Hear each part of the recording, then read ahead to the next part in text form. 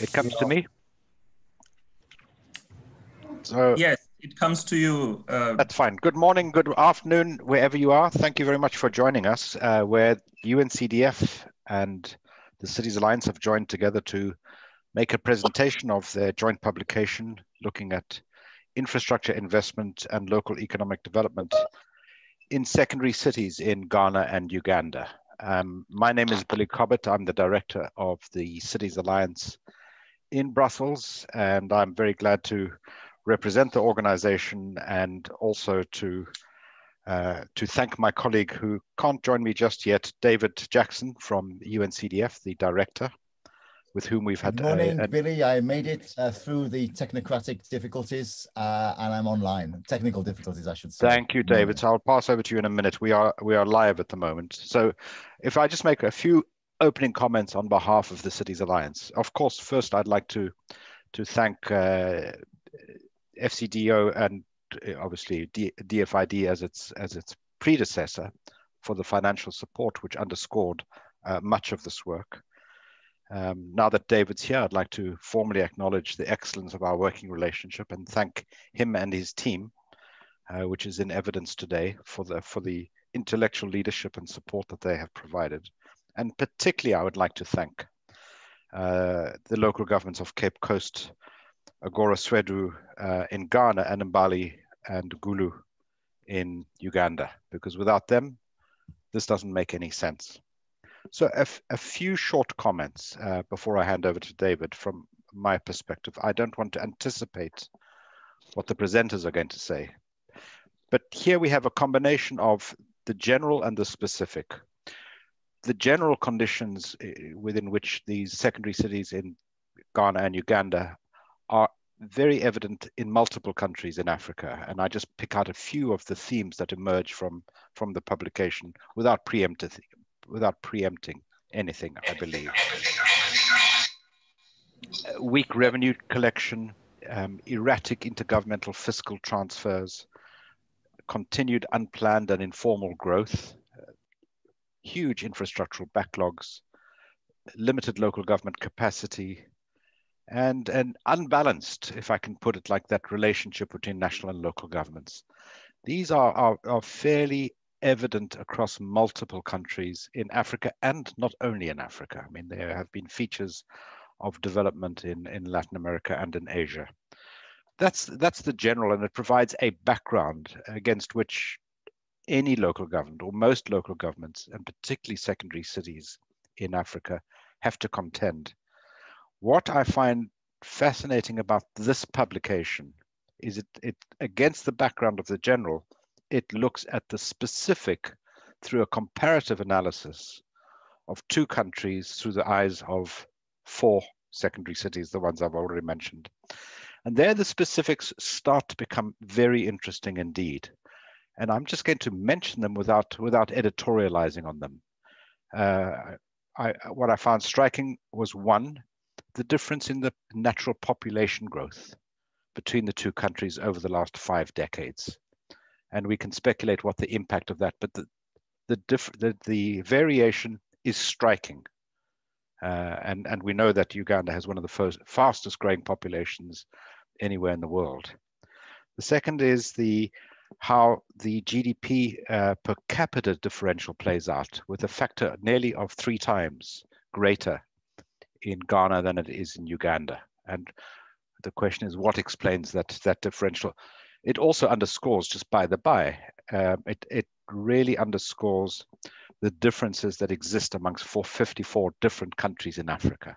I mean, we are explaining very clearly how Uganda and Ghana have different paths. Equally important that I would highlight is a higher urbanization rate in Ghana, well over double the rate of Uganda. And it is interesting, so the population growth in Uganda has largely not driven urban growth itself, or at least at surface level would seem to be one of the conclusions. And the last one, which is so critical for our topic of infrastructure investment and economic growth, is sustainable energy in general and the provision of electricity in particular. And there we see 22% coverage in Uganda against nearly 80% in Ghana. And these are general conditions and also some very specific variables between these two countries. And that is why I thought this publication was so important and so relevant, and why we were glad to participate, and I look forward to the discussion. So over to you, David. On behalf of the Cities Alliance, welcome to everybody, and my thanks, and I'm sure I'll say this again at the end, to our colleagues in Ghana, Uganda, and in UNCDF elsewhere. David. Thank you so much indeed, Billy, and thank you very much indeed to all of Cities Alliance for this excellent collaboration, and of course the colleagues from the cities themselves. I'll leave it to the panel to talk about the details of the report, and I just wanted to highlight, I think, some of the bigger picture that this report will feed into. And why it is so important and so critical now, and that the lessons are taken forwards. And I'll just start with one particular statistic that has been mentioned before, but I think it's useful to think about. If you look at a city like Paris in France, it took that city 100 years to go from being 500,000 people to 1 million people. Now, if you look at Lagos in Nigeria, it took Lagos 15 years to go from 500,000 to 1 million inhabitants. And other cities are now making that transition even quicker. So the pace of urbanization in some parts of the world, particularly parts of Africa and parts of Asia, is pretty much unprecedented. And then if you look at the other patterns that have gone alongside other urbanizations, rapid urbanizations, for example, there has been rapid urbanization in parts of China, parts of the other parts of Asia, such as Taiwan, Japan, in the last, let's say, 70 or 80 years. That urbanization is accompanied by a very high rate of investment. So you have, for example, South Korea in the 70s and 80s was also urbanizing at an extraordinary rate, but that was accompanied by 45% of the GDP was investment expenditure. And that's why those cities look like they do. High-rise cities. Now, what we see in parts of Asia and parts of Africa is the same rate of urbanization, but not the same level of investment. And that then means that this urbanization is low productivity. And it means that it's not being accompanied by the same rise in family income as is happening in other parts of the world that have gone through such a rapid rate of urbanization. It also means that there's a huge opportunity to get it right this time, because nobody is suggesting that some of the rapid urbanization that we've seen in other parts of the world is perfect. Because one key element, and I'm sure our colleagues in Cities Alliance will be aware of this, is the way in which rapidly growing cities can accommodate and build on the strengths of the existing neighborhoods, the existing patterns of settlements, rather than literally uproot the whole city and move it to high-rise concrete blocks. That's not necessarily the way to go either. But what is important is investment, forward thinking, forward planning, and getting the structure in place for that investment to be able to build on the strengths of the existing cities as they grow. And so I think what this report does is then gets into the granular detail of this with regards to these two cities we're talking about. I mean, that's the bigger picture. Now, when you zoom in and you look at what's that going to mean in the practical application, that's where this report will really help. So I hope that this discussion will help us understand how cities are all different from each other, As Billy has outlined, there are great contrasts, and it's important to understand those contrasts. That's the importance of doing things locally, because local is different, but also that there is a bigger picture that we need to address, and that is the critical urgency of unlocking investment for Africa's cities right now, and learning the lessons of the mistakes of previous urbanizations, as well as the need for the volume in previous urbanizations. And then, if that's not urgent enough, I'll throw in a further element into the mix, and that is climate change. Of course, in the 70s and 80s, we were not thinking enough about that. And when you put climate change in the mix, and you see how critical it is to make the urbanization and growing city investment resilient and adaptive, and able to produce the jobs required for the growing populations in a resilient and adaptive way, it's a huge challenge. But if we get it right, then these cities will show the way forwards for the future. And so this report, I think, is critical in the sense that it provides the granular detail to one of the big challenges facing the world today. So I'm going to hand over to, I think it's Jaffa Mashano, who will moderate the discussion. Thank you so much indeed, everybody, for joining us. This will be a fascinating meeting. I may dive off a little bit, but I'll be back at the end. And I'm online, even if not active. There's another call I have to take in a moment. But thank you so much, Cities Alliance, and thank you so much, everybody, for contributing to this very valuable report. Jaffa, the floor is yours. Thank you, David, and thank you, Billy. Mr. Thompson, I think we can start with the presentation.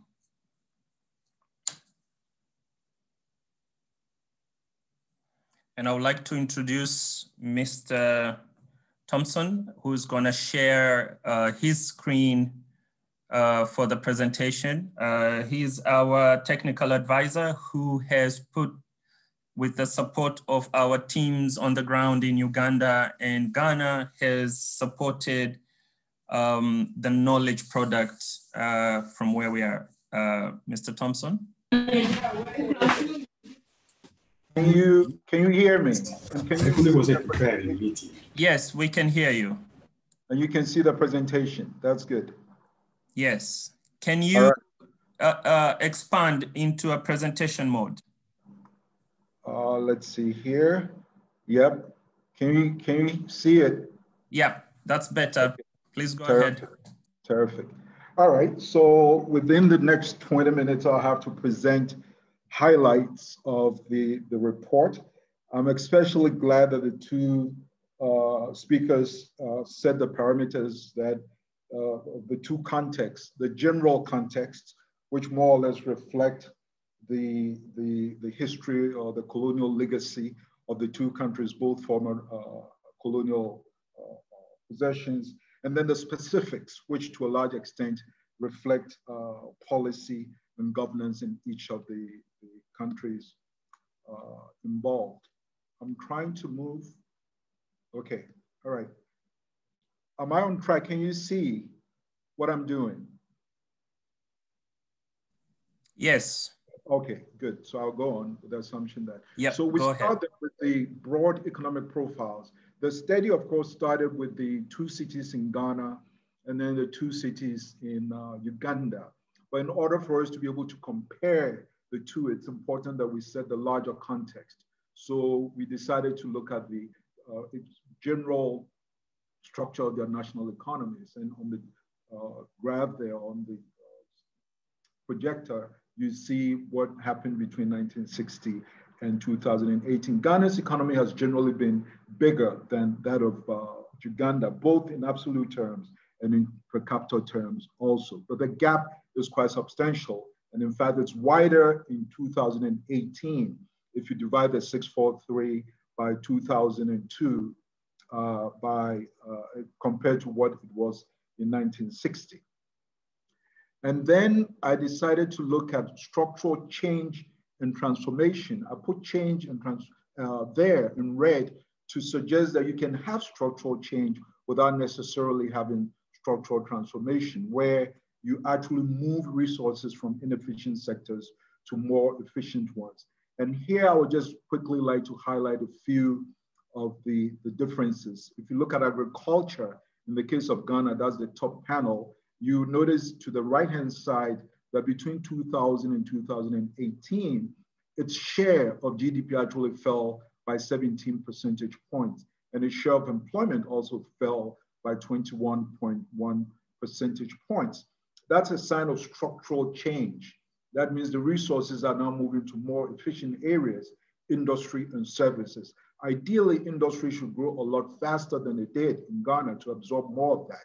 But most of the labor that left agriculture then went into services.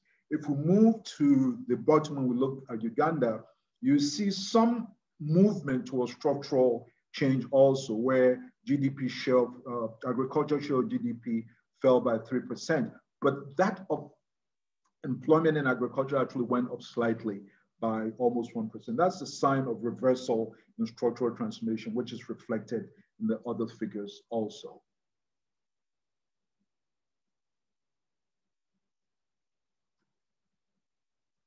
I'm having problems changing this thing here. Okay, I hope I have it.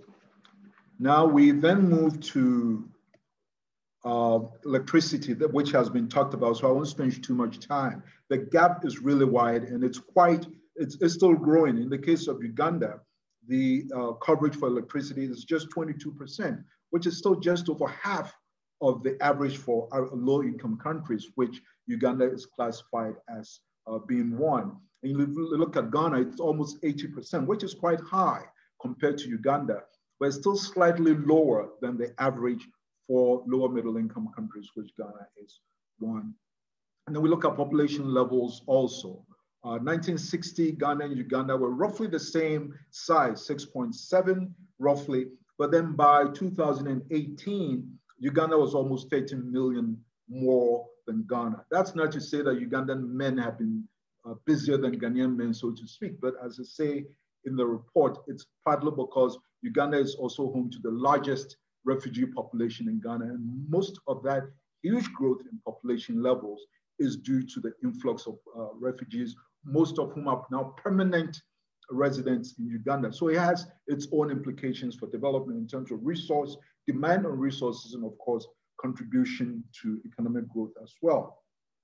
And then we have urban populations. Uganda's, of course, remain relatively low. Ghana is around 56% in 2018, compared to 23% for Uganda the same year. And the interesting thing is that Uganda's population urbanization rate in 2018 is roughly the same as it was for Ghana in 1960. That means despite the appearance of rapid population growth, it is still relatively more rural than it is urban. And this is the case for Africa generally.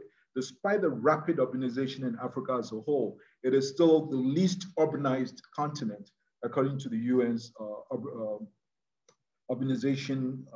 World Urbanization Prospects Report. So there are issues there in terms of growth in population and how to manage that population in terms of human settlements and use.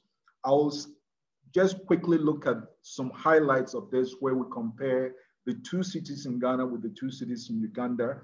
Again, the features are more or less the same, reflecting the same governance of post-colonial structures, with the exception of two main ones on governance.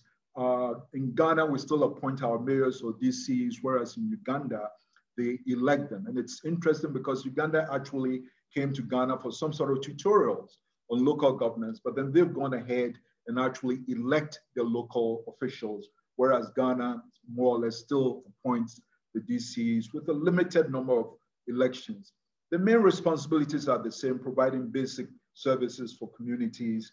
Economic highlights are more or less the same, commercial, dominated by the informal sector, more so in Uganda than it is in Ghana. Revenue sources are more or less the same, local, plus revenues from donors and the central government. And then of course, we have the providers of infrastructure who tend to be, let me see what's going on here.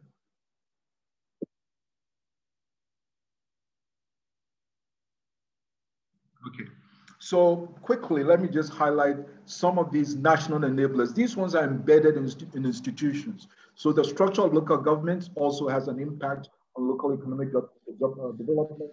Functions of local government are specified by law also have implications for local economic development as well as the sources. But these are institutionally embedded factors. And then we look at financing. As it's explained in the report, again, Uganda is more flexible in terms of financing arrangements than Ghana. In Ghana, there's actually a cap on how much the local government can borrow. In Uganda, it is tied to revenue, up to 25% of local revenue. But because revenues are low, they don't really borrow that much. And when they do borrow, again, because revenues are low, they find it difficult sometimes servicing their debt. So that has led them with very low revenue anyway for general administration of local governments and also for the provision of infrastructure. And that's partly because both governments also shifted from capital budgeting to MTEF in the early 1990s. And I think in the report, I cite an IMF report of MTEF that says that because it was mostly driven by donors, it didn't really gain the traction and it ended up doing more harm to some of these countries than it actually did in terms of the good that we thought it would be. So now we move to the various options for financing infrastructure being critical to local economic growth. I look at pay as you go, as they call it generally. That is, you finance infrastructure as the money comes in. If the money doesn't come in, you stop. And then you have bond or intergenerational financing, where you borrow either through bonds or loans to spread the benefits and the cost of infrastructure across generations. And then you have mixed financing, which is the mix of the two, depending on the structure of the infrastructure. If it's big ticket items, it's always preferable to use intergenerational finance. And if it's minor infrastructure updates and so forth, then you can use pay as you go. We have public-private partnership, which is also good, but to a large extent, it also depends on how it is structured so that it's mutually beneficial, and more importantly, the capacity of the government, the local government or the national government, to monitor the performance of the private companies involved. It's not always the case that because it's public-private partnership, it is mutually beneficial. Sometimes, because of lack of capacity, governments actually end up getting the short end of the stick. And then we also have civic, private, or corporate finance infrastructure, sometimes as part of their civic responsibilities. But you need to, as local government, have a framework for tracking all these infrastructure because they each have implications in the future for budgeting. So if, let's say, a company builds a hospital for a local area, that has implications for the hiring of doctors, nurses, pharmacists, drivers, and other things in the future. And you must be able to plan for that. Don't just accept it and hope that you'll be able to do that. And you will be able to manage it in the future only if you do proper capital budgeting, which the two countries really aren't very good at. And then we have infrastructure by state-owned enterprises. This has been the main approach to infrastructure provision in most post-colonial economies, because at the beginning of independence, they really didn't have infrastructure. So the state stepped in. So they provide water, they provide electricity, they provide sometimes roads and so forth and so on. It's up to each government then to have a structure that balances the two so that it gives local governments some control over the provision of these things so that they can then guide local economic development. And the report makes recommendations as to how to exactly structure that.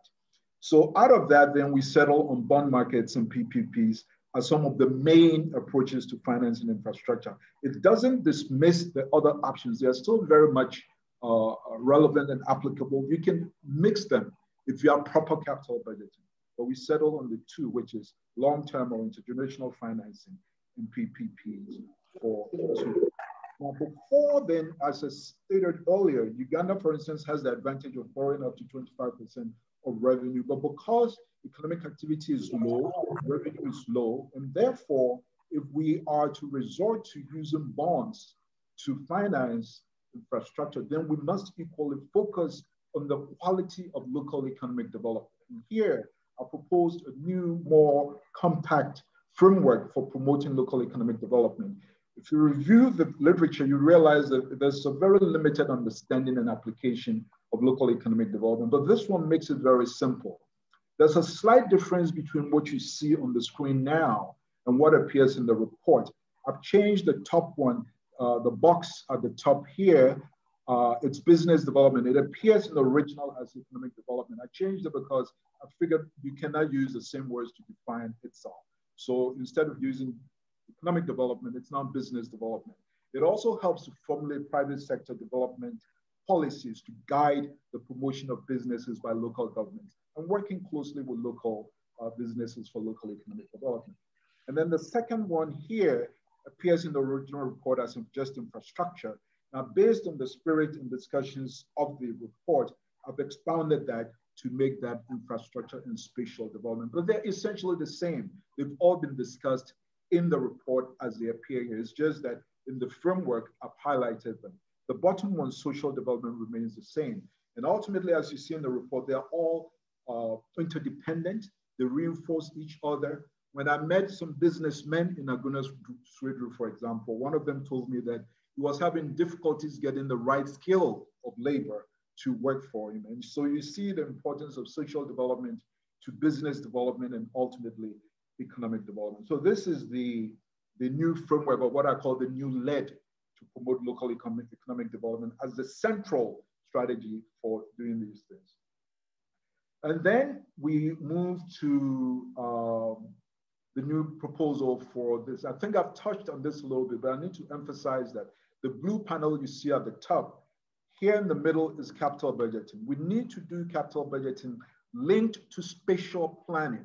Too often, both in Ghana and in Uganda, capital budgeting of infrastructure development is removed from spatial planning. That has major implications in terms of cost. There are some slums in Ghana, Accra specifically, not necessarily the areas where I studied, but where the local governments have actually designated that they should have pipelines. People have already built in those areas. So that means for all practical purposes, it will be impossible in the future to provide pipe-borne water into homes in that area, all because we didn't link infrastructure planning to social planning. So these need to be looked together as two sides of the same coin as the two countries or the two sets of municipalities enhance their capital budget. And another thing you notice in the middle part here, that capital assets are split into infrastructure and non-infrastructure. This is very critical because in some instances, you can look at capital budgets in general and notice that they are growing, but they are growing towards what? Are they growing towards infrastructure such as roads, markets, lorry parks, or are they growing towards vehicles, for example, for government officials? And this has been shown to be the case in Ghana, and I'm pretty sure it happens in Uganda. As a matter of fact, at the height of the COVID last year, in Sierra Leone, for example, the government bought 30 new Land Cruisers, ostensibly to monitor the pandemic. So that, for instance, will qualify as improvements in capital spending, but it's not towards the kind of infrastructure that we need. So once you've made these critical distinctions, you then, as I said earlier, have to be able to project the implications for future operational or recurrent budgets. Otherwise, you end up in a situation where you have a lot of infrastructure development going on, but in terms of managing them, schools, hospitals, and other places that require staff, you will always fall short. And so monies for improving infrastructure or maintaining infrastructure in the future may then go into just paying salaries. And that itself creates its own deficits in terms of the quality of infrastructure development. And then there are the three graphs that you see over there, which I thought was actually quite interesting. Here, I looked at the macroeconomic aspects of national enablers of local development. In the report itself, I talked about how high inflation, which is beyond the control of local governments, actually undermine the purchasing power of local revenue. Unstable foreign exchange also undermines business planning and so forth. And so macroeconomic stability is very critical for the promotion of local economic development and finance and infrastructure. It just so happens that when you compare Ghana to Uganda, Uganda has a much better record of macroeconomic stability than Ghana does. So at the top right-hand corner, we look at the depreciation of the Ugandan shilling and the Ghanaian cedi. And the Ghanaian cedi has depreciated consistently much faster than the Ugandan shilling. The Ugandan shilling has depreciated on average by 6.5%. And for Ghana, it's almost 13%, more than double the rate of depreciation for Uganda. You look at inflation, it's the same. Uganda has performed much better than Ghana. And when you look at average lending rates, they are much higher in Ghana than they are in Uganda. So here, a very interesting paradox emerges where Ghana has highly unstable macroeconomic environment, but it has a much more aggressive policy towards sectoral investments. So despite high inflation, high depreciation and all that, Ghana seems to be making more aggressive investments to grow the economy, whereas Uganda has stable macroeconomic environment, but it is not making the kind of aggressive sectoral investments in agricultural, industry, services that would then grow the economy. So you have latent potential not being fully utilized by Uganda. And in the case of Ghana, a situation where they kind of lost control over macroeconomic management. So this is one key lesson for Ugandan policymakers, that they are sitting on the potential for driving or accelerating economic growth, of course, at the local level and ultimately at the national level. And so here on the last slide, I then have a summary of the recommendations that we make in the report. One, each of them should accelerate structural transformation. Of course, Uganda has a lot more ground to cover than Ghana, but still, Ghana also has some ways to go. Industry is still not growing as much as it should, and so we should work on that. We should strengthen population management, not just in terms of slowing growth, but also in terms of population distribution, such that there's no excess pressure on particular settlements or cities or towns. Intensify national electrification programs. Yes, Ghana has much wider access for electricity, but sometimes quality is a problem. So Ghana needs to improve quality. Uganda needs to improve both quantity and quality.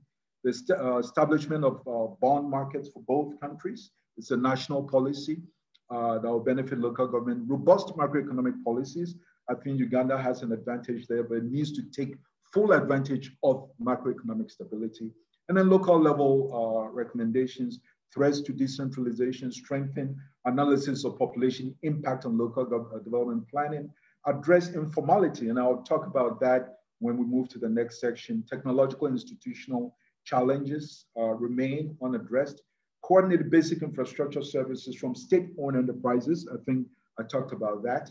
So there's synergy between local governments and these state-owned enterprises. Strengthen public-private sector partnerships for mutual benefits. Adopt a new approach to local economic development, which is the new LED that I discussed.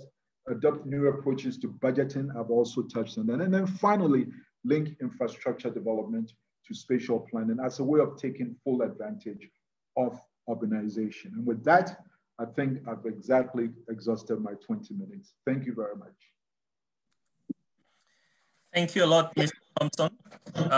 That was a very good presentation, and we really appreciate it.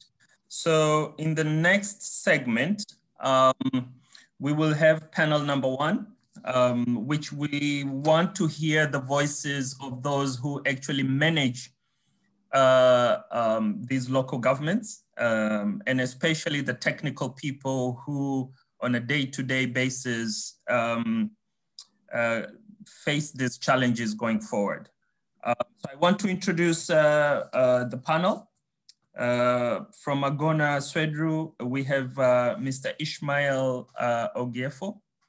From Cape Coast, we have Mr. Richmond Yeboah.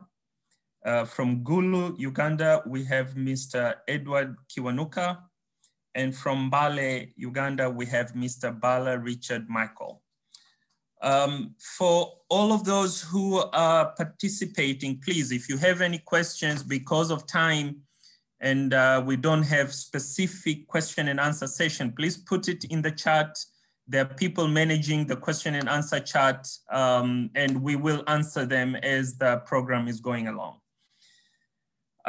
So thank you, my panelists. I will start with few questions. Please introduce yourself quickly, and then we will go into understanding of what the presentation from Mr. Thompson has sort of defined this challenge. So maybe we start with Richmond. Richmond, over to you.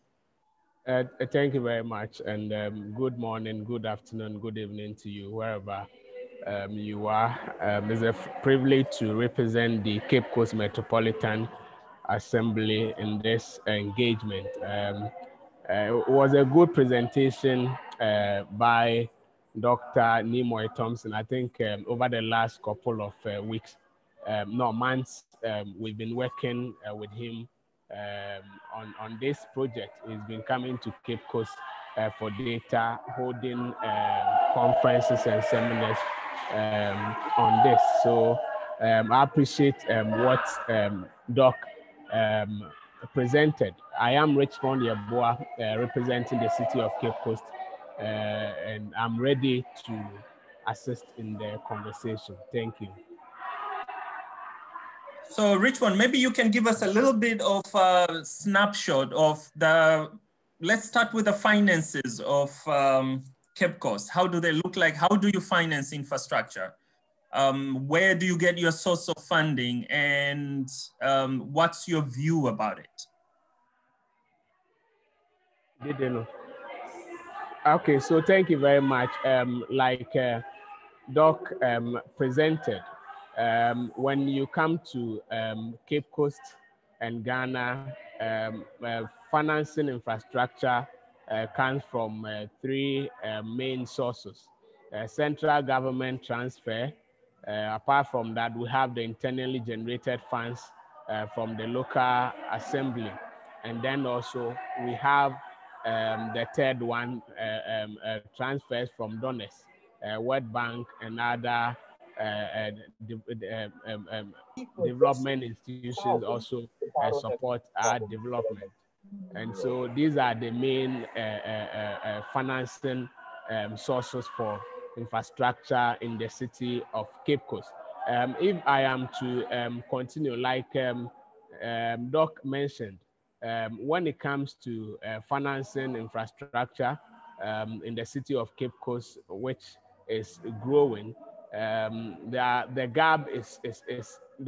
gap keeps on widening because of the fact that the central government transfers do not come on time, and when they come, there are so many deductions, and so whatever is received at the base, we are unable to undertake any meaningful development. And apart from that, the IGF too, sometimes depending on the atmosphere.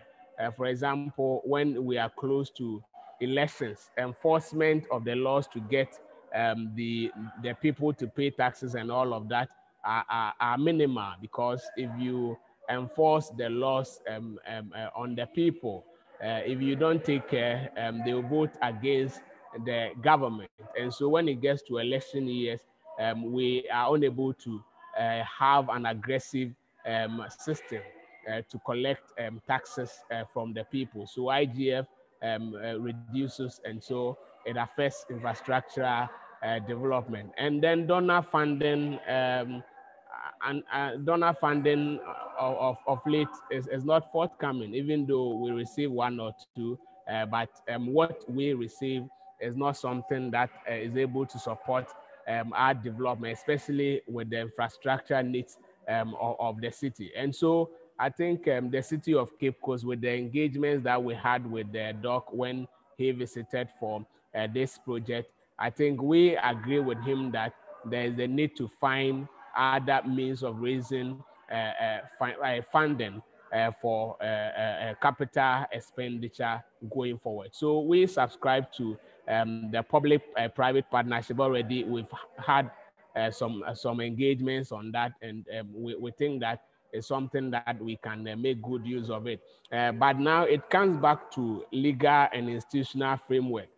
Before the municipality is able to have the private partner to come on board to provide public services, there is a need to have that proposal approved by the Ministry of Finance, and it's also has some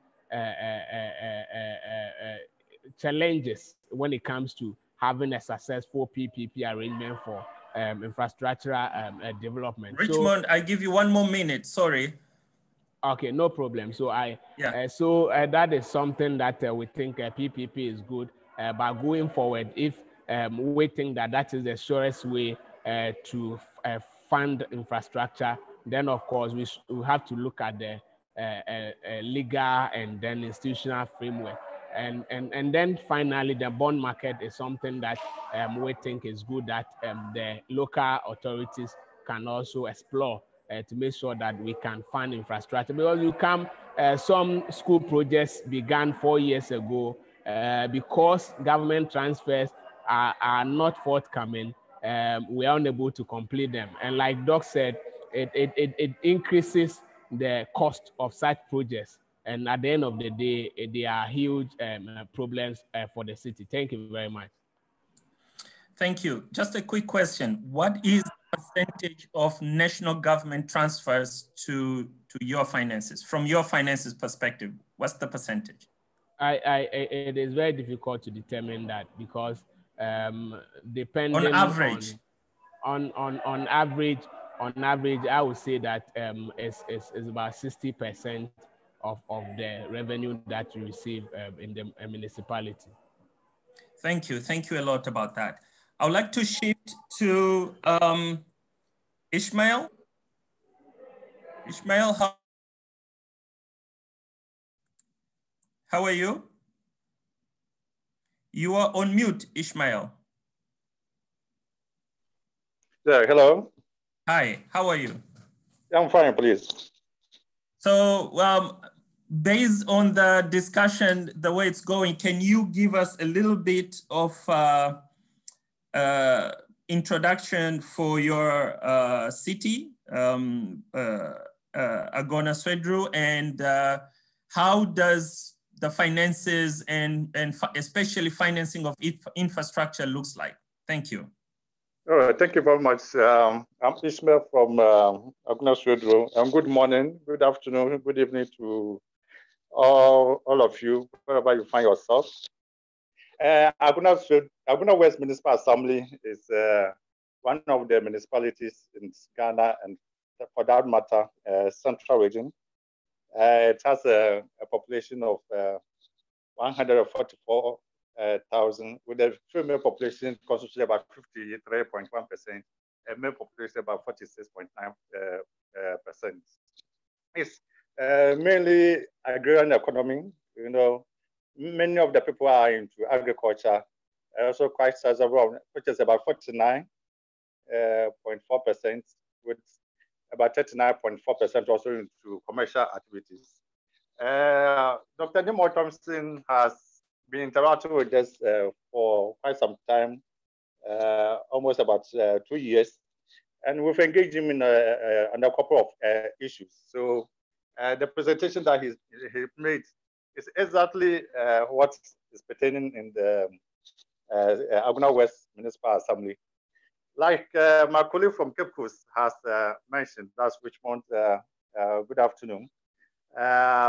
It's the same situation we find ourselves in Agona West Municipal Assembly. We have basically, because I mean we are in the same country, so basically 3 ways we finance our infrastructure.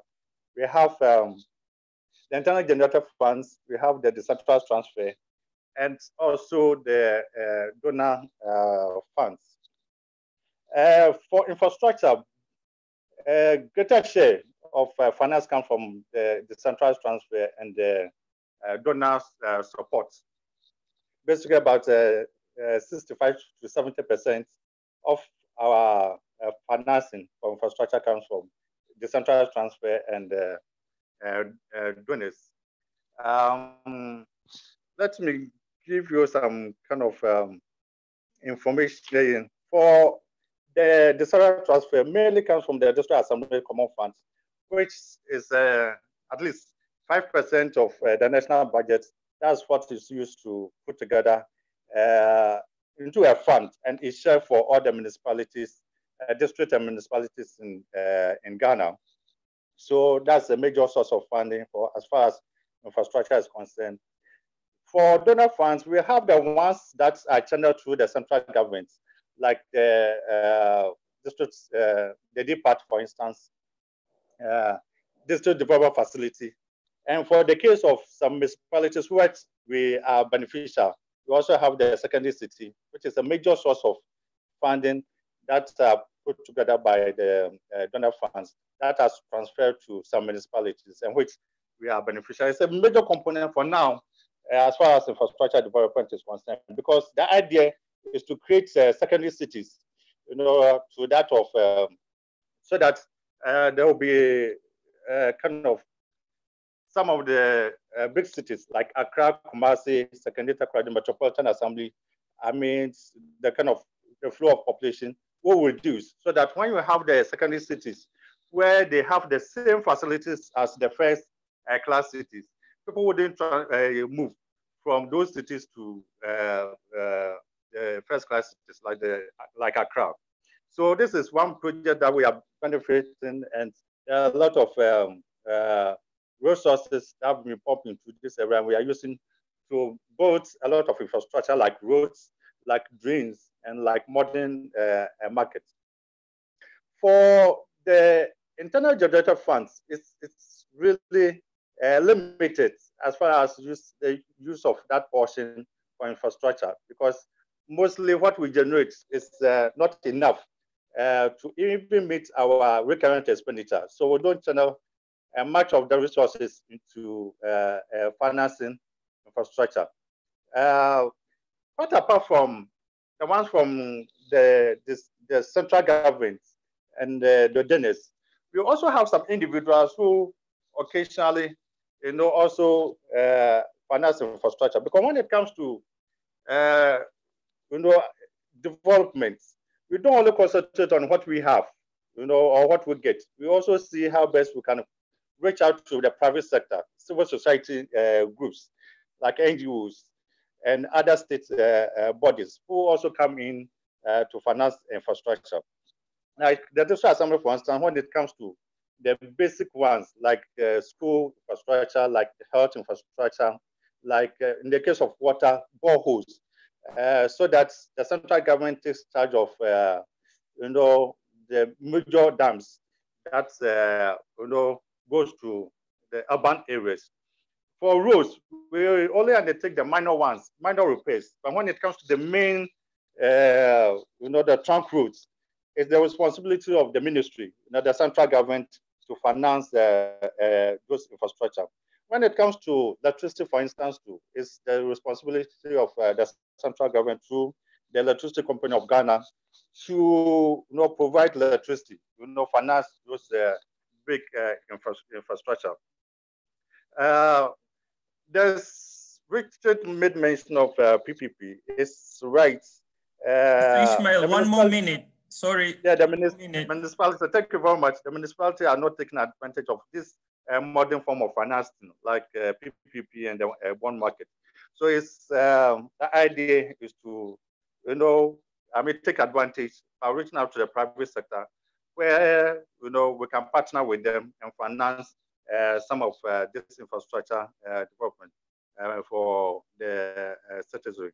So on a whole, the situation in Abuna West is not that bad. We think we can, but we still feel we can still do more to tap a lot of resources, you know, adopt modern and innovative way of financing infrastructure so that we can meet the infrastructure needs of our people. Thank you very much. Thank you. Thank you a lot, Mr. Ishmael. I would like to move to Mbale, Uganda. Mr. Mabala Richard. How are you? Yes, yeah, good evening. Good. Welcome to the panel. If you can introduce yourself a little bit and give us a little a summary overview of your financials and how you finance infrastructure. Yeah, I'm called Mavala Richard Michael. I'm the city treasurer in Mbale City. I'm glad to be on this discussion team. One, like any other local governments, actually, I'm happy that Ghana is also almost being the same as Uganda. In Mbale, we have majorly two sources. One is government transfers, which amounts to about 92% of our budget. And then internally generated funds, which is about 8%. On infrastructure, out of the 8% of internally generated revenue, we have about less than 10%, which goes on infrastructure, and majorly for O&M, operation and maintenance.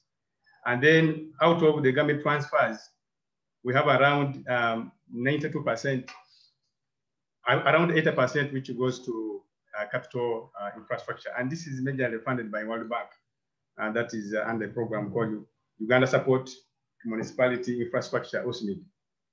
So those are the major sources as per now. But we've been having challenges with the internally generated funds, given government policies.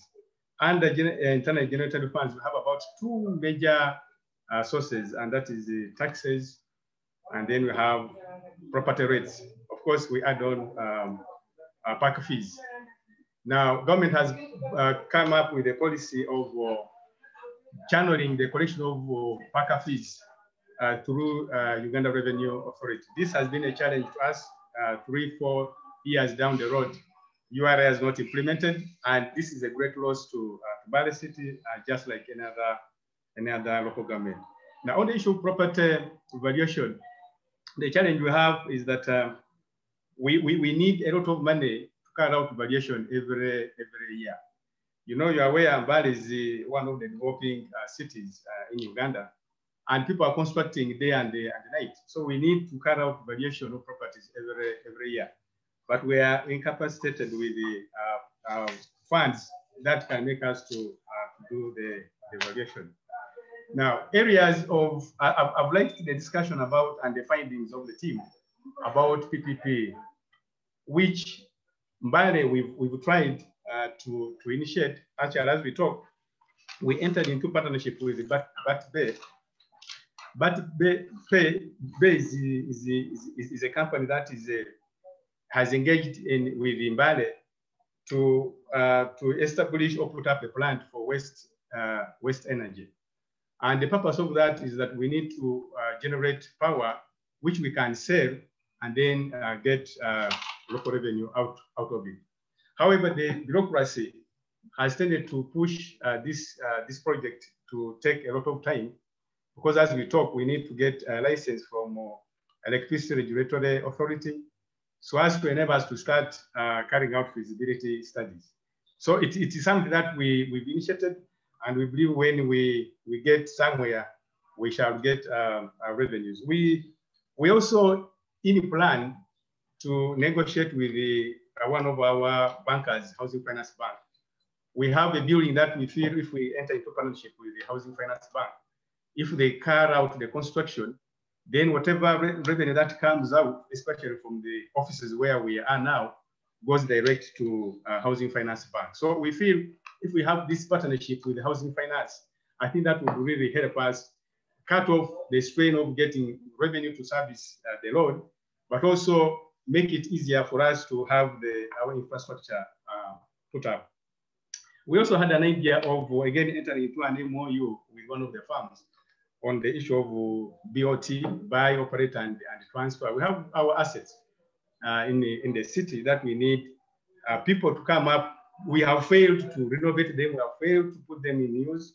We feel if we can have farms that are willing, we give them some of these assets so that they operate, then later on, they can transfer to the city. But meanwhile, as they operate, for us, we shall be generating revenue through trading license, local service tax, and then hotel tax. So we feel if we can engage in more of PPP I think we see Mbale City going up front.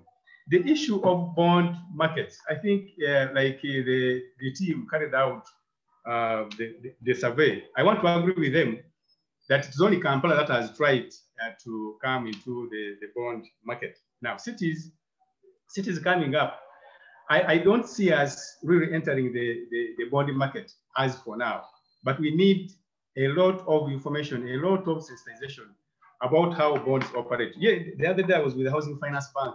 I was interacting with the manager. I asked how many local governments have tried to go for these bonds. Actually, the answer I got was none.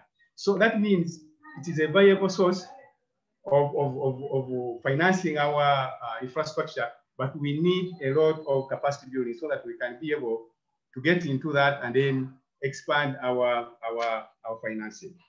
Now, given, like I said, policy, government policy pronouncements, we have political pronouncements. We used to collect money from borders. We used to collect money from like I said, parker fees, but now it is a bit difficult.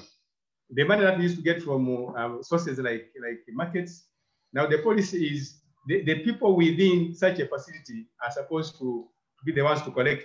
We had issues with the parker fees where we had the taxi drivers who were not really having the capacity to collect. So we made a lot of losses. And most of those ones who were collecting had to run away with the money. So I think we need also policies to change so that instead of engaging the real people operating in those facilities, we have a chance to open up so that we have capable people who can carry out the collection so that we can improve on our sources of revenue. Of course, government transfers are moving lower Mr. and Bala, lower. one more minute. Sorry, one more minute.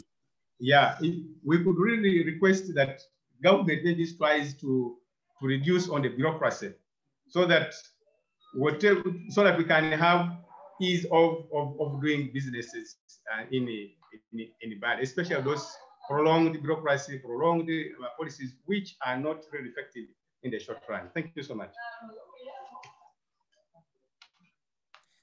Thank you. That was a very good quick summary.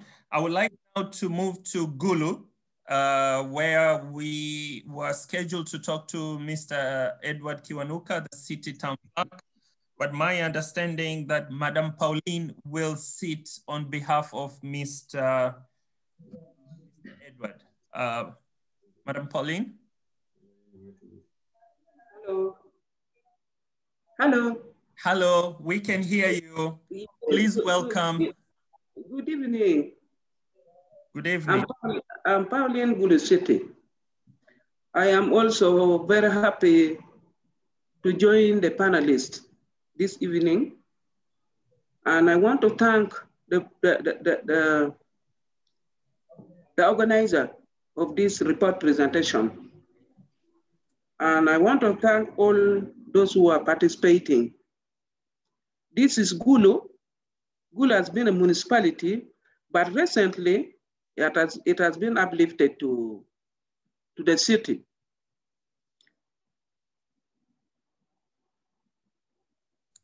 You're welcome. Thank you.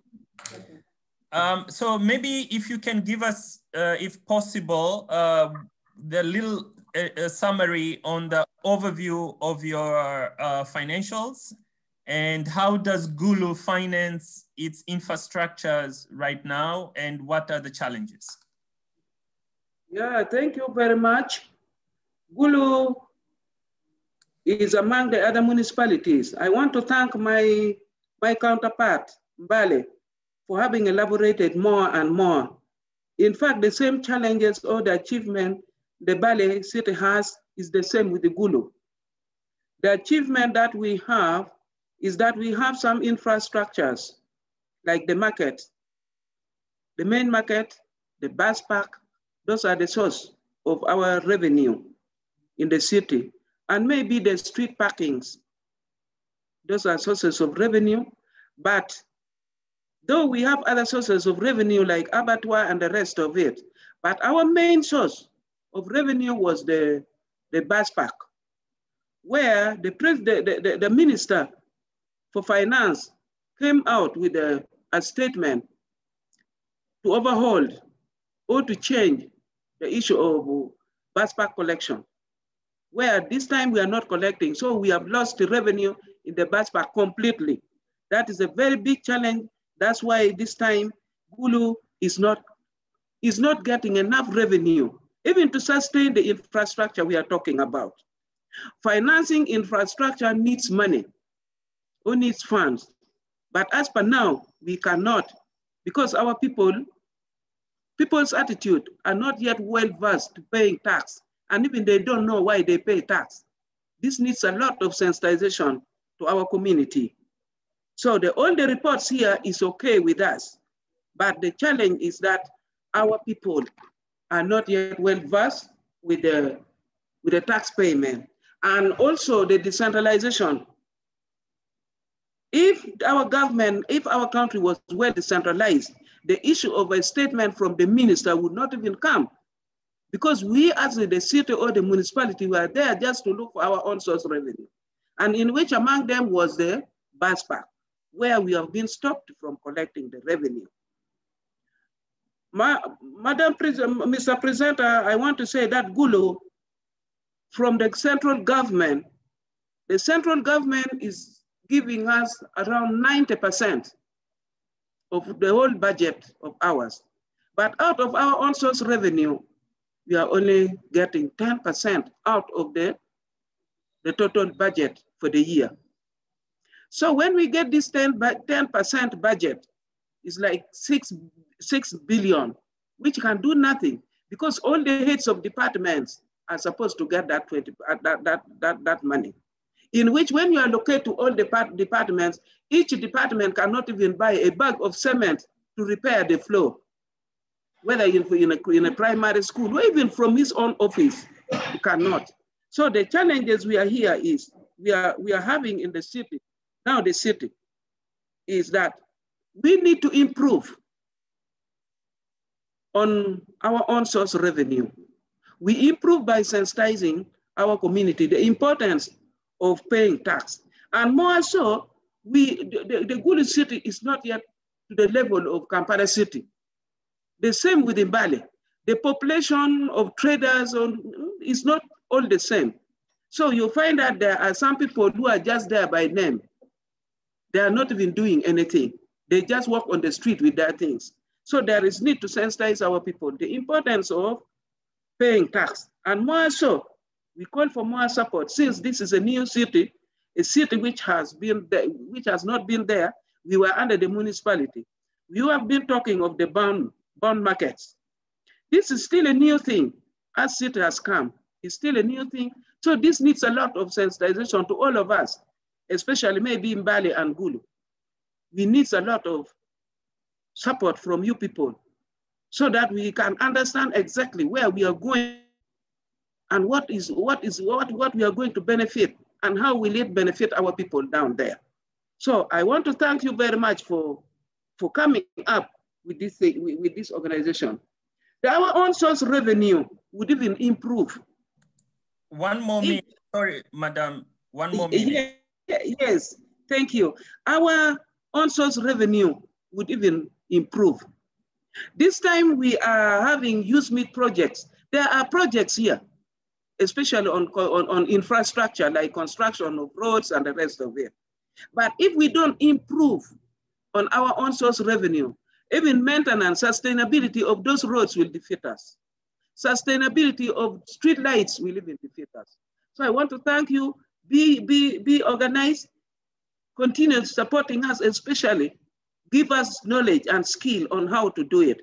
We're not saying you should support us, but give us knowledge and skill on how to manage this city. Thank you very much. May the good Lord help you.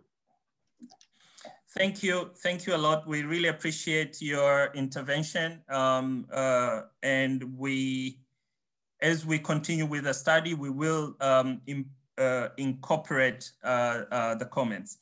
I want to introduce the facilitator for the next panel, Mrs. Halia Ruan, for her to move to the next panel and then to be able to have the discussion from the technical perspective. Halia? Yes, can you hear me?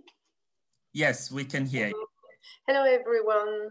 Hello, everybody. Thank you very much for the previous panelists, speakers.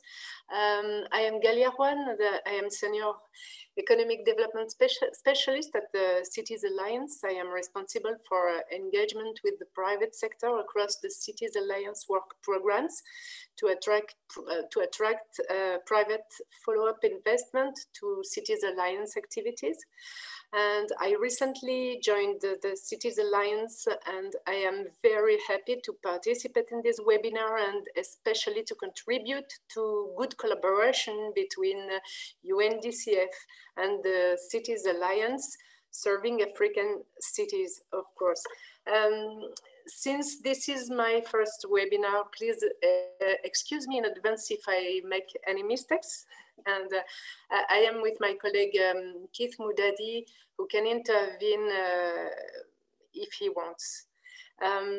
For the second panel, which is a technical panel, in this panel we have 4 experts on urban and local development finance who will share their insights on some of the key findings from the study on national enablers for infrastructure investment and economic development in secondary cities, which was a key output, of course, of the LEAP project in Uganda and Ghana.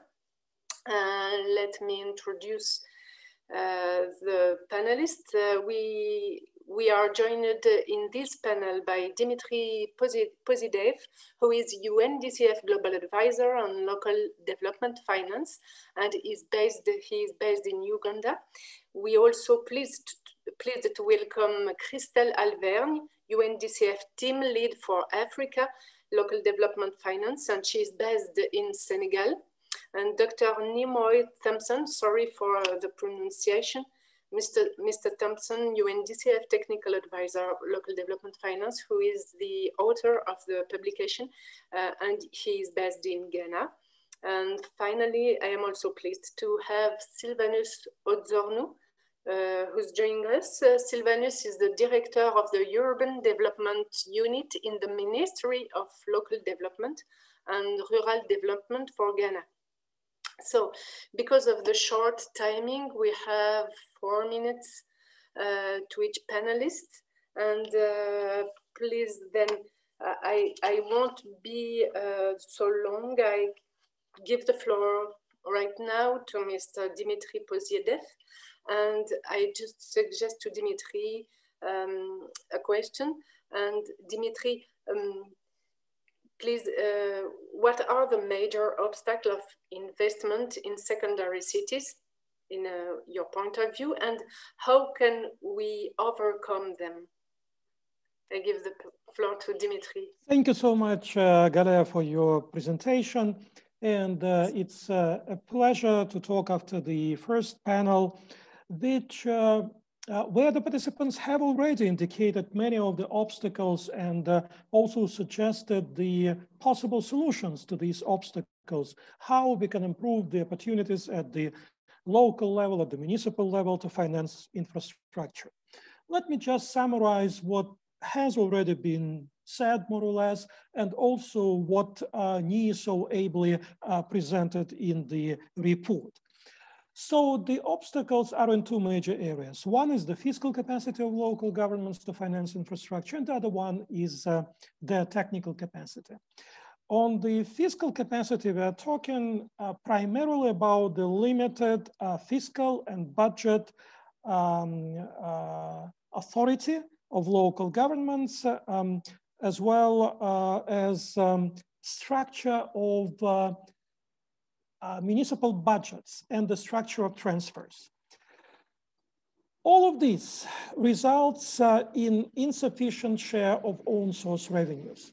The municipalities don't have the fiscal flexibility to assign the rates and identify the sources of revenues. They don't have the budget authority to rearrange funds between different budget lines. And this has been demonstrated during the COVID-19 crisis, when the municipalities had to change their programs, but also had to wait for the authorization from the central government to be able to do so.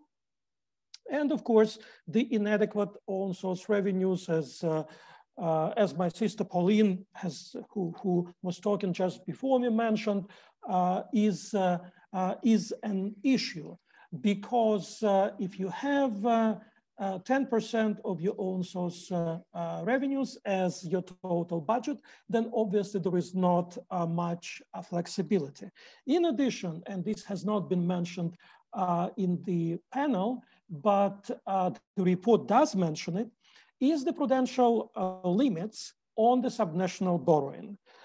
So in Uganda, it is limited to 20% of annual own source revenues. And in Ghana, it is now limited to $400, if I'm not mistaken. But even if you take the situation of Uganda, now 20% of 10% is of course only 2% of your entire annual budget, which does not leave that flexibility to generate any significant funding for infrastructure financing. I would like to present one slide. Hopefully we'll be able to do so. Hopefully you can see it. So when we are talking about infrastructure financing, and we are looking at the existing financing model, what our colleagues have just described is a situation where we have the bulk of the funding coming through conditional transfers, and you cannot do anything about it. They are already earmarked for specific purposes. A bit of it comes, and a really small portion of it, in unconditional transfers. Then come own source revenues, and then debt, if at all, because of the prudential limitations and other factors which we have just mentioned. What we are looking at, and this is the future financing model that we are trying to introduce together with our partners, both at the national and local level, is a top-down structure where the largest share of municipal budgets come in own source revenues, followed by debt and other forms of external finance. And our colleagues from Ghana have suggested those other forms of external finance, then followed by unconditional transfers, and the smallest share of it should come in conditional transfers. So what do we need for that, and how we can address it? We need, of course, changes in the applicable regulation. The central government needs to reconsider the type of funding and the shares of funding that is disbursed to local government, the tax sharing arrangements that are currently in place, how the tax revenues are assigned and how they're determined. The obvious example, for example, is the tax rates in Uganda, which is not even a tax property as such. It is a rate which is charged on the annual rent amount. And of course, this raises lots of questions about what do we do with properties that cannot be rented in principle. So again, I'll give you 1 more minute. Revisiting, thank you so much. Revisiting that is very critical for enabling municipalities to engage in larger scale infrastructure financing. Now, talking about the technical capacity. Municipalities lack the capacity for project identification, for project development, as well as for project structuring. They do need, and we have heard the examples, like for example, who knows about the bonds? How would you structure a bond? How would you develop a project? How would you do feasibilities? We are facing problems. We have engaged with our partner municipalities on this front. And it is not easy to identify, to get information and proposals from the municipalities because that capacity is not there.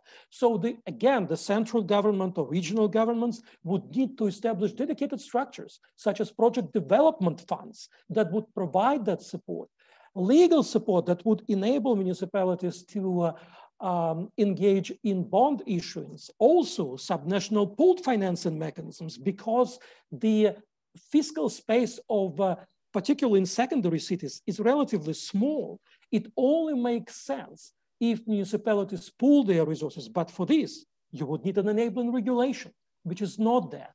So we know the obstacles, and in most cases, we know the solutions to them as well. What we really need is political will to enact all those solutions. Thank you. Thank you. Thank you very much, Dimitri. Then I give the floor to Christelle Alverne, and Christelle, the same. I'm sorry, we just have 4 minutes for each panelist.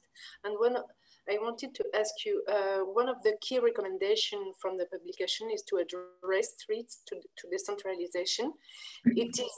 It is noted in the publication that both Uganda and Ghana face similar challenges of decentralization, such as the irregular transfer and financial resources from central government to local government, and attempts by the central government to decentralize power by withholding resources or procuring goods and services on behalf of local government. So I wanted to ask you, what reforms can be put in place to strengthen decentralization at local level?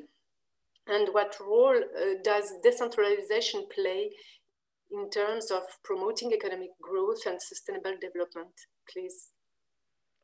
Thank you, Galia, and good morning, good afternoon, everybody.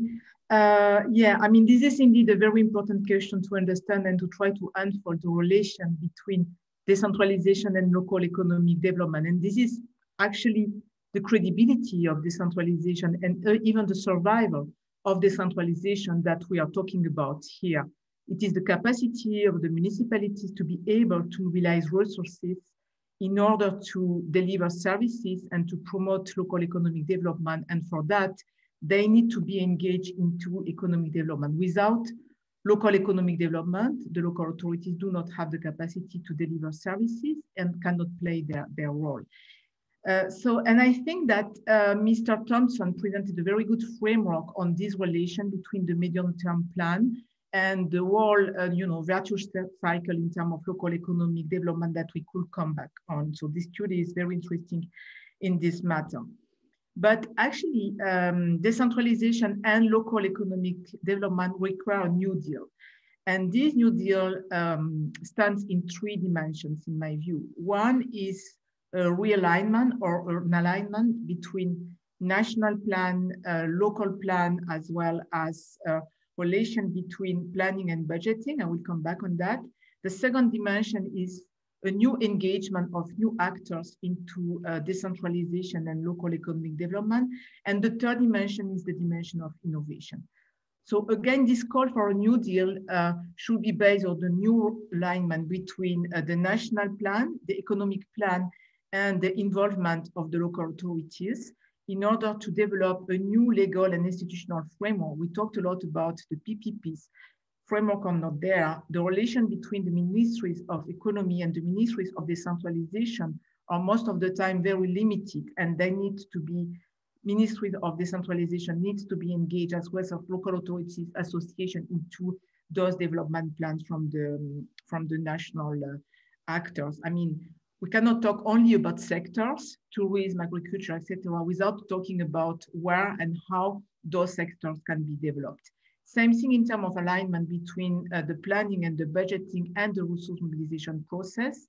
That is also something very critical. Local authorities have to be strategic in the choice that they are making and how they can develop financial infrastructure to really boost the local economy. So that's the first one. The second one is what I was mentioning in terms of engagement. So I'm glad, Galia, that you are responsible for the private sector and the role of the private sector in decentralization. And this is indeed something very critical. I mean, the enterprises and the private sector, even the informal economy, needs to be part of the local discussions, and their voice needs to be recognized. Of course, I mean, in these developed countries and the developing countries that we are working with, private sector does mean something different than probably in developed countries, but they need to be there. It's interesting to see, for instance, that women, for instance, or youth are not always part of the decisions. Think about a market in Africa and think about a municipal council. You can see on the market 80% of women, in a municipal council, 80% are men. So this discrepancy is also something that makes things not really worked well in most of the countries. And then the third dimension, and we touch upon this, is the innovation. Indeed, we need to continue the fight in terms of transfer of revenue from the central to the local government, the need to change the fiscal rules in order to increase the capacity of municipalities to mobilize their resources. But this dimension of new financial mechanism, the way to better engage the diaspora, to better engage the international funds available into PPPs and into even SMEs that have high local impact, it's something that is also critical. So those three dimensions are very important. I think that we should think around those lines. Thank you. Your micro. Yes, thank you very much, Christelle. Well, I give the floor to the third panelist, Mr. Thompson. Mr. Thompson, I wanted to ask you about the informal economy. The informal can play an important role in contributing to the revenue base of local authorities.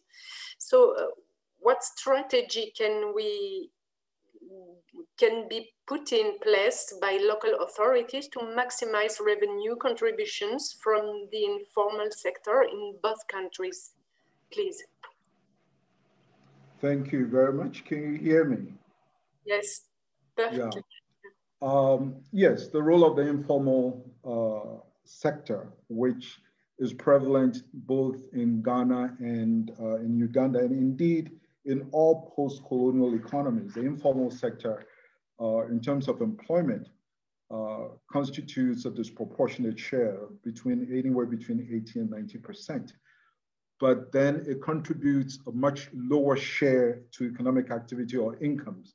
On the national level, it's around 40% of GDP. And that then tells you the high incidence of, or shall we say, low productivity in the informal sector, because they account for 80, 90% of employment, but contributing less than 50% of income. Therefore, there must be policies in place to strengthen, i.e. formalize the informal sector.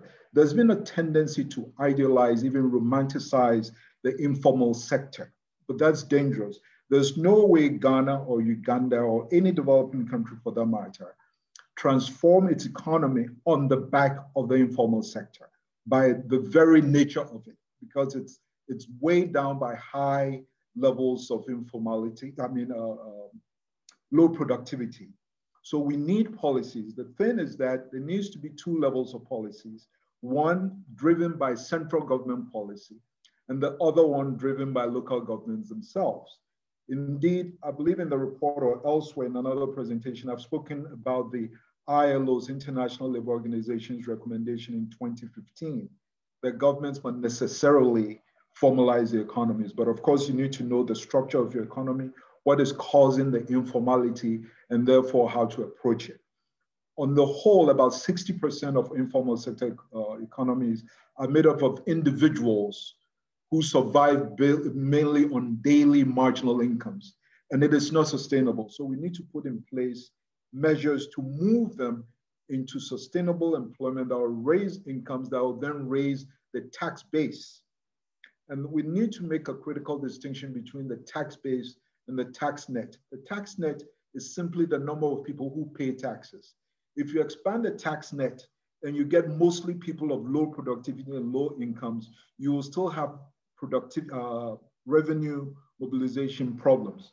But if you grow the tax base with minimal increases in the tax net, you can still grow your revenue. So it's important that we have policies in place to formalize the informal sector to the point where they will have higher incomes and therefore increase the tax base for local governments to also be able to tax more. But as I said, it depends on national policy. And before the national policy is implemented, local governments can do their own by, for instance, providing the necessary services. You can't just tax people and not reward them with the corresponding services. In Ghana, Accra, the capital, the mayor once tried to increase the tolls that they collect from the markets. And one market woman walked up to him and said, "Convince me, tell me why I should pay you more in city revenue when I provide my own security, I provide my own sanitation, I provide everything besides paying you." So there must be a relationship between what the municipalities collect from the informal sector and the services that they provide to the people who pay the taxes. It was interesting that one of the presenters from Rwanda talked about private sector collectors who actually run away with some of the monies they collect. There's a similar problem in both Lagos River and Cape Coast also. And this is where the technical capacity comes in, the technical capacity that Dimitri talked about earlier. Not just in terms of project preparation, but also revenue mobilization. Even after you privatized revenue mobilization, you need the technical capacity to manage and to monitor that. All those issues must come into place. Thank you very much, Mr. Thompson. Well, I give the floor to Silvanus, to Mr. Silvanus Adzorno. Silvanus, can you hear me? Yes, I can hear you. Go ahead. Hello, Silvanus. Can you please share your experience on any measures that the national government is working on or has put in place to create an enabling environment conducive for local governments to raise capital for financing infrastructure investments, please? Yes, thank you very much. And I'm grateful for the invitation and want to thank also Cities Alliance and UNCDF for this important study. We've been part of it, and it's important that I make this contribution to say that we've been working through the help of Cities Alliance from the beginning to introduce municipal finance in Ghana.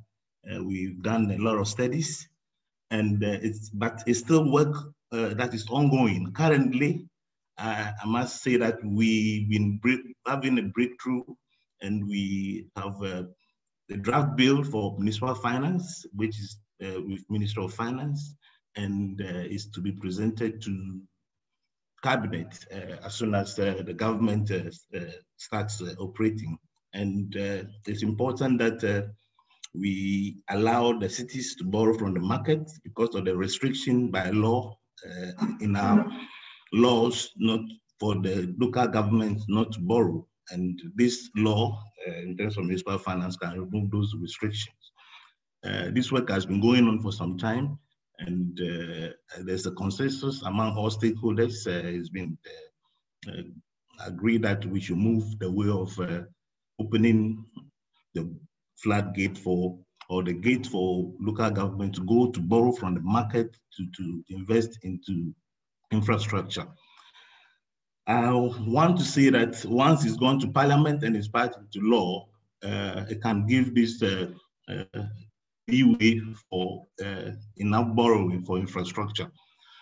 But it's important to know that we have other policies that currently can help local governments to invest or finance infrastructure, which is a PPP law. And as indicated, it's important that we improve the capacity, technical capacity in banking project development, so that they can be able to have projects that they can be able to advertise to the private sector to be able to invest in. I also think that we can use the same PP law currently whilst we wait for the environment for bonds in the country through the municipal finance bill that will pass. Use the PP law to invest into infrastructure, and particularly into those projects that have been identified by this study in Cape Coast and Agona Swedru. Use it as an example to prepare this project properly, advertise them, and allow the private sector to come in with capital to build this transformational project. I also think that apart from the bond market, which we are trying to develop, as I said, which will come to pass after the law is passed, there's a need for the local government to also look at their own revenue base, to expand it with the current transfers from the central government, their own IGF, so to broaden their revenue base using IT, which has also been identified by the study. Then it's important that they use IT to expand their revenue base and ensure that the revenues they generated are used to invest into areas that would expand their revenue base. I think one thing I've also picked from here, which is very important for the country, is attracting investment from the corporate social responsibility, which we have not been able to tap in the country. But we have a lot of corporate sector that is willing to partner local government for investment into infrastructure. And this should also be explored. And I also agree with the fact that the transfers which are going from local government in terms of the common fund, which is 5% of the national revenue, the DDF or the district government facility are not adequate. And I think we have to work hard to improve so that local governments can go into the market to borrow for infrastructure. But this can only happen, as Dimitri said, when they have the capacity to prepare bankable projects, which we know is still available for local government in Ghana to take advantage of. We are aware the PP policy needs to be revised to make it more local government friendly because it's kind of centralized, but we can take advantage of the window of that, the availability of that window to invest into infrastructure to the PP arrangement by preparing bankable projects, which I think should start from the project identified by the Cities Alliance and UNCDF study for Cape Coast and Agona Swedru, so that we can show as an example to other secondary cities. And I also believe that there's a need to replicate this study in other secondary cities for them to emulate, because this is an operational action and is identifying current problems and current projects that can bring transformation in these cities. So the bond market is not yet ready. Cities Alliance supported us. We are experiencing how we should go about it, but there's a need to get political buy-in, which we are currently seeking through the draft bill. And as soon as the draft bill is passed into law, we can start the bond market. But we, as indicated, need to be ready. Technically, we need to be ready in terms of the local government being able to implement. Because if you pass the law and they are not able to manage the processes of the bond market very well, it becomes a stillborn law. So it's important that we begin to build a capacity of local government using the current study, the project identified, to show us an example of how we can implement transformational projects through private-public partnership. And that for me, it will be a long way to motivate other cities to also come on board and be able to build infrastructure without relying on own or from donors or from transfers from the national level. Thank you very much. Merci. Thank you very much, Sylvanus. Merci beaucoup. Well, thank you for the panelists, for these technical panelists. If I can resume very, very quickly what we said. the obstacles of to investment in secondary cities. There is two major areas. There is fiscal capacities are limited budget and no fiscal flexibility. There is technical capacity too who is missing to build a bankable project, as we saw.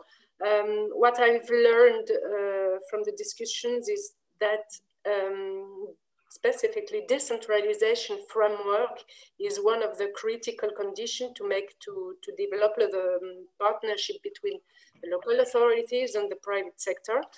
And concerning the informal economy, if I can resume, the two levels of policy, both national and local, must be put in place, measures must be put in place, both in national and local level, to move the informal into the formal economy.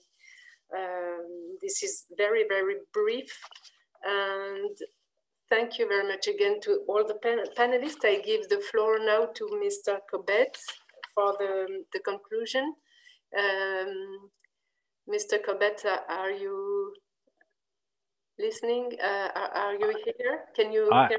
Yeah? I'm awake and listening and enjoying, so thank you very much. Let me try and make some concluding comments from what has been a very, very rich conversation. And I thank Dr. Thompson for his presentation. And I particularly thank the inputs from Ishmael Richmond, Mabala Richard, and Madam Pauline from the local authorities, because they really brought this issue alive. And, you know, when we talk about the big picture, we often forget, although I don't, the officials who are running these cities and trying to make the best of incredibly difficult situations, because what we've heard is because of the over-centralized nature of much of the political economy, is the big changes that still need to happen, and Dimitri made reference to the political will, still remains by and large in the hands of the national authorities. What we need is from national governments a willingness to look at new institutional arrangements that will give local authorities more autonomy, more resources, more agency, including the ability to make mistakes. It can't all be controlled, allowing cities to experiment and find their own ways for generating revenue.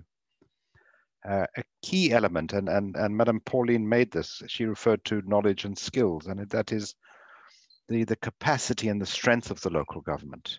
And so that it is not seen as an administrative instrument of higher levels of government, but as its own authority able to take decisions.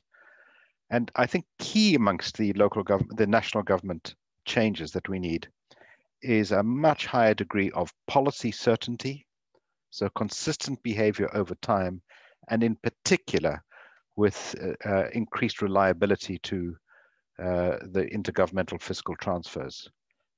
If 90% of your annual revenue is dependent on a government transfer, and that transfer may be delayed, it may be subvented, it may be interfered with, it is beyond difficult. It is impossible to do ordinary planning.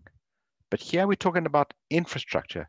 Infrastructure cannot be financed on the annual budget. It requires multi-year planning, multi-year financing, and management. And that is why, without even looking at the photographs, one comes to the conclusion that in the cities that we're discussing, the infrastructure continues to fall behind the city growth. So under these conditions, it's impossible to see how any other outcome would happen. And that is what is so fundamentally worrying about this, because it is precisely in cities like Mbale and Gulu and Agona Swedru, and I'm looking my last one. I've lost it. Cape Coast, it's exactly, these are typical cities. And the problems that we've described are symptomatic of how urban growth is taking place across so many African countries. And so even though we're just looking at these 4 cities, this is an incredibly powerful study for pointing to the policy implications. And the last one that I just want to make reference to, because we talk about own source revenue, which is practically below 10%, which really is an incredible weakness. And on top of that, you also have the political interference that come elections. There's a disinclination to collect because it's politically unpopular. And there's no way we can run cities like this. And the education, they made reference to the training of the people, but it's also the training of the politicians, because very often it's an unwillingness to collect, not an inability. And that's what destroys local government finance. An incredibly rich 1.5 hours. It wasn't enough, but that's what we have. And we also have to recognize that it is nearly 6:45 in Uganda. So we thank our colleagues for hanging on. From my side and on behalf of the Cities Alliance, thanks to all the panelists, and our real challenge is how to work with our colleagues in these cities and take this forward. Thank you very much from my side. Thank you very much, Mr. Kobe. We have gone over time, but I really do appreciate all the comments and the closure. And we should declare this webinar closed. I really appreciate all the participation. Thank you. Thank you. Thank you so much, colleagues. Thank you, everyone. Thanks, Dimitri. Thanks, Galia. Thank you. And thanks to the local authorities for hanging on. That was really welcome. Silvanus, thank you. Thank you very much. I'll send the brief on the system. Absolutely. Thank you. Bye. Bye. Bye, Dimitri. Thank you. Thank you, Madam Pauline. Thank you for your intervention. And Mr. Ishmael. I wanted to hear from this local. And Richmond, thank you so much. Thank you, Cities Alliance. Thank you, UNCDF. Good studies. Thanks. A good weekend to all. Thanks. Thank you. Hi, everyone. Thank you to Mr. Mudadi from Zimbabwe. Very welcome. All right.